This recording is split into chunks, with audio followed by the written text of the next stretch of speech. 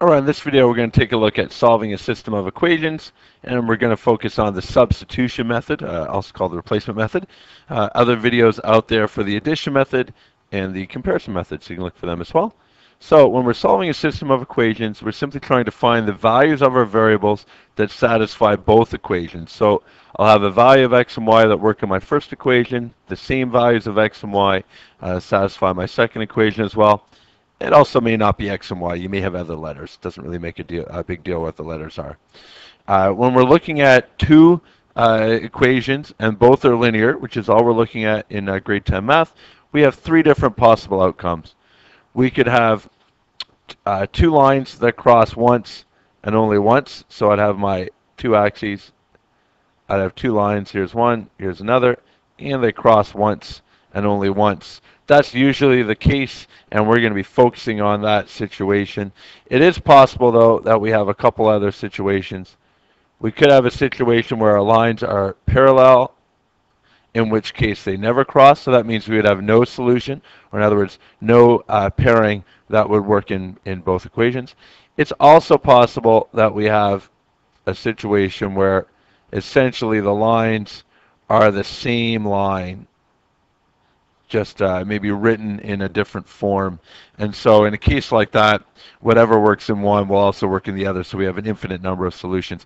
But we're going to be focusing on this situation at the top because it's definitely the most interesting. We'll touch on the other two only briefly. All right, so let's take a look at an example. So we've got two linear equations here.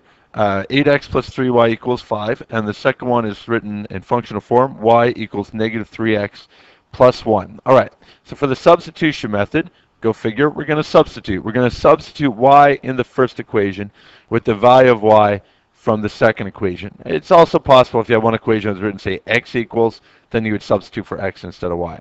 So what does that mean? I'm going to take my first equation, I'm going to rewrite it, but rather than writing in y, I'm going to substitute in what y equals in the second one, which is negative 3x plus 1.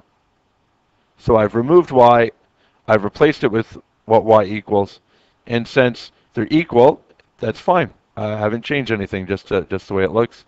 And then my 5 stays the same on the other side. Now what's happened is in both of these equations up here, I have two variables. I've got x and y, two letters. Down here, once I've done my substitution, I only have one variable. And that's kind of the whole idea of systems of equations. How do I go from situations where I have two variables to eliminate one of the variables so I'm left with just one letter? And then I can basically use algebra to solve. So next thing I'm going to do is I'm going to expand it. So that means I'm going to multiply the 3 by all the pieces in the brackets. And it's important to note, make sure that you multiply every piece in the brackets. One of the common mistakes is people will take the 3 and only multiply it by the negative 3x and not multiply it by the plus 1. So we're going to make sure that we do both. So positive times a negative is a negative. 3 times 3 is 9. And so we're left with negative 9x. And then we got to look at the second piece as well. Positive times a positive. Positive 3 times 1 is 3 equals 5. And then after that, we're going to solve for the remaining variable. So we're only left with x's now. We're going to solve for x. So we're going to combine our like terms. 8x minus 9x, so that gives me negative x, or negative 1x, plus 3 equals 5. I'm going to bring my 3 to the other side by subtracting it from both sides. I'm left with negative x equals 2. And then I got to get rid of my negative. Well, that's actually like dividing by negative 1. And whatever I do to one side, do to the other side. Negative divided by a negative is a positive. X divided by 1 is just x. And here I've got positive divided by a negative, and 2 divided by 1 is 2. So x equals negative 2.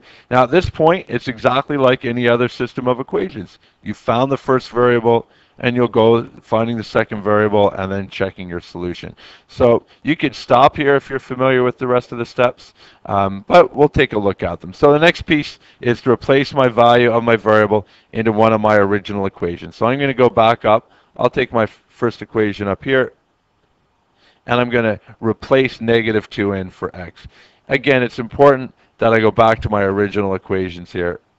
I'm just going to take out x, I'll replace it with -2, and then I'm going to solve for y. Remember, solving the system of equation means that you're going to find out both variables. So 8 times -2 gives me -16 plus 3y equals 5. Add 16 to both sides, or bring the 16 to the other side and change the sign. This cancels out. 3y equals 21. And I don't want to know 3y, I just want to know y, so I divide by 3 over here, divide by 3 over here. Again, cancels out, and y equals 7. So if we've done this correct, then these two lines would cross when x is -2 and y is 7.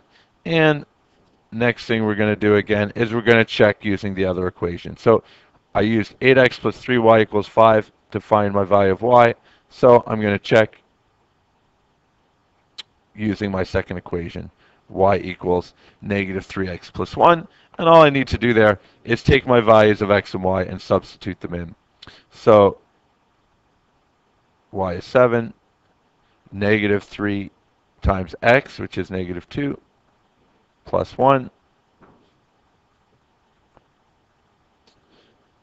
And then negative times a negative is a positive. 3 times 2 is 6, plus 1. And 6 plus 1 equals 7. 7 equals 7. And there you have it. Check out our other videos, and thanks for watching.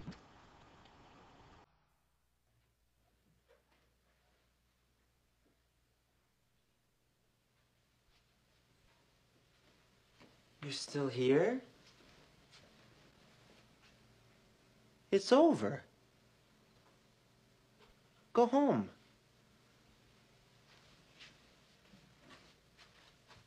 Go.